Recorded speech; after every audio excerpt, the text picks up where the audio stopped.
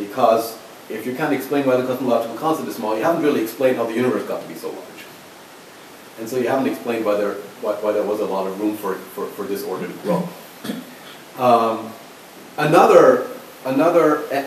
this is where the landscape of string theory and eternal inflation is going to come in a little bit later in this talk.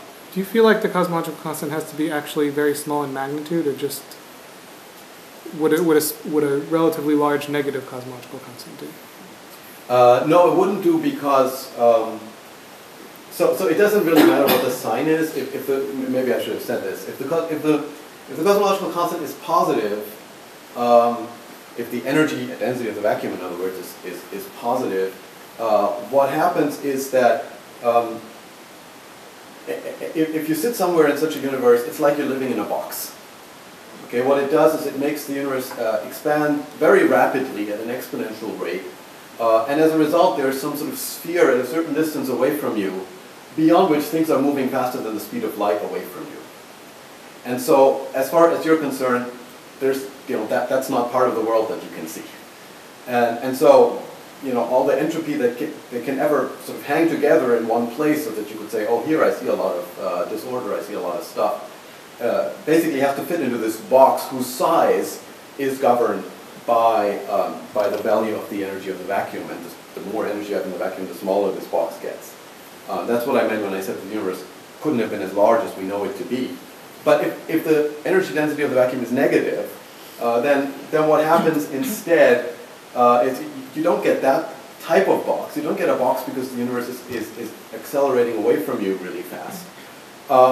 You get a different kind of box where you guarantee that the universe will actually recollapse and into a sort of big crunch on a time scale that again is inversely related to the amount of negative vacuum energy. So it could be spatially. And so by causality, yeah. But then again, because light and everything else can only travel up to finite speed, that means that there's only a finite sized region, roughly the size of how far light can get in that time between the big crunch and the Big Bang,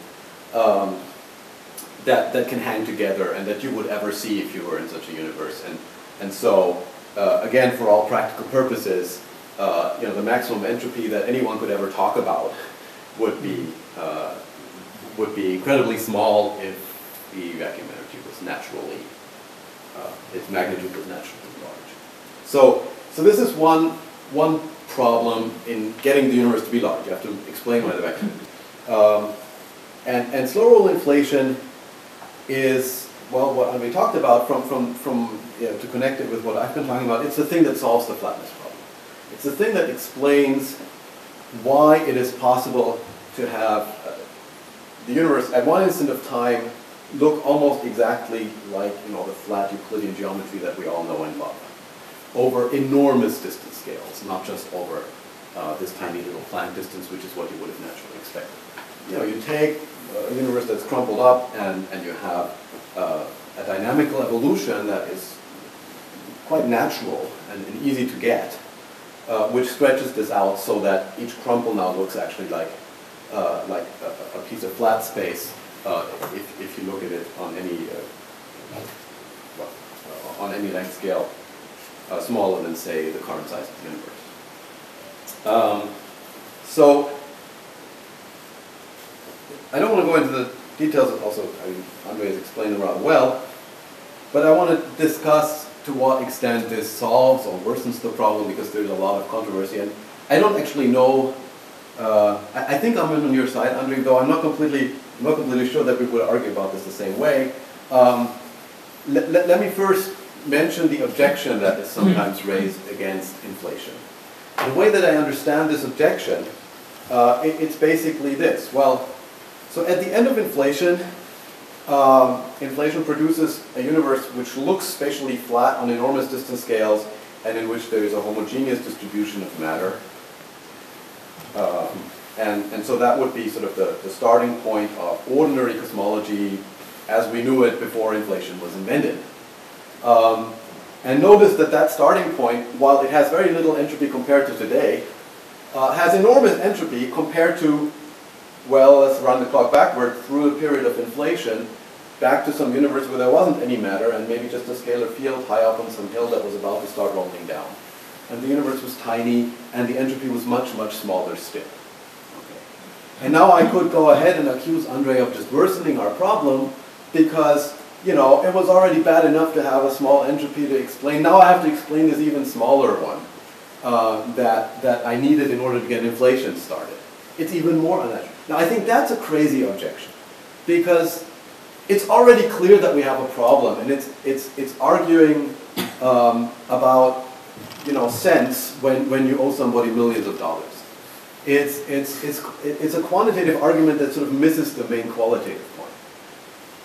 We could just as well complain about any other established part of cosmology, say nucleosynthesis, that at the end of this process, which explains things beautifully, it explains where all the light nuclei come from, and it gets things quantitatively right, and so on, just as inflation does. We could still complain that, well, the entropy at the beginning of nucleosynthesis was smaller than at the end, because the entropy always keeps going up, you know, as time goes on. And so anything that takes us back further and deepens our understanding of the early universe by taking us to an even earlier time and explaining a bunch of things in terms of a simple model, could be accused of worsening the problem of the low initial entropy. Okay, and it's a little bit silly because the problem is there no matter what, and it doesn't really matter if it's, you know, too low by a little bit more. Why is it a problem? Well, so good. Why is it a problem? So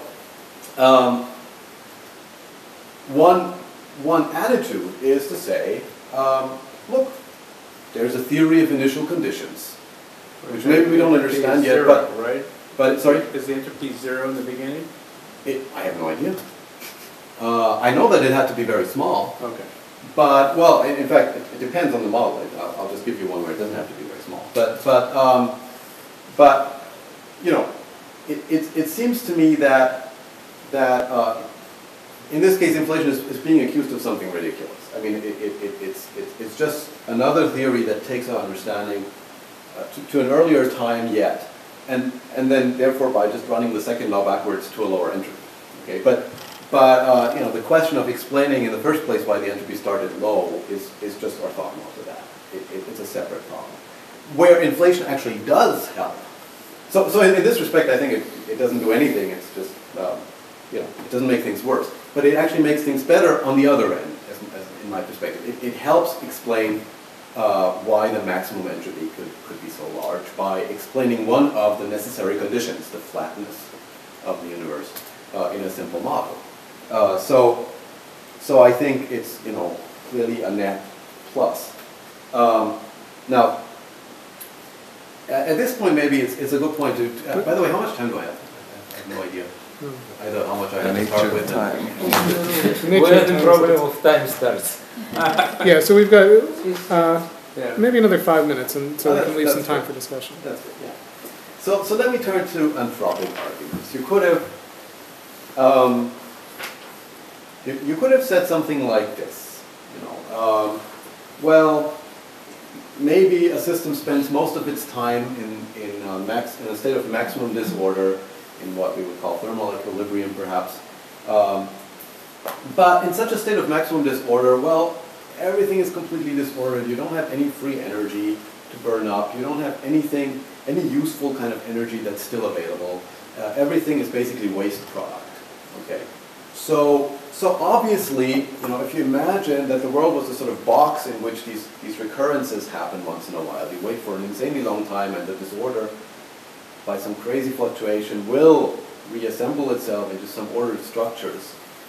Maybe that's what happened. You know, maybe the universe is like that box, and you know, the universe has all the time it wants, so we can wait, and then, you know, we'll find ourselves as observers living during those very special, very rare eras in the history of this box.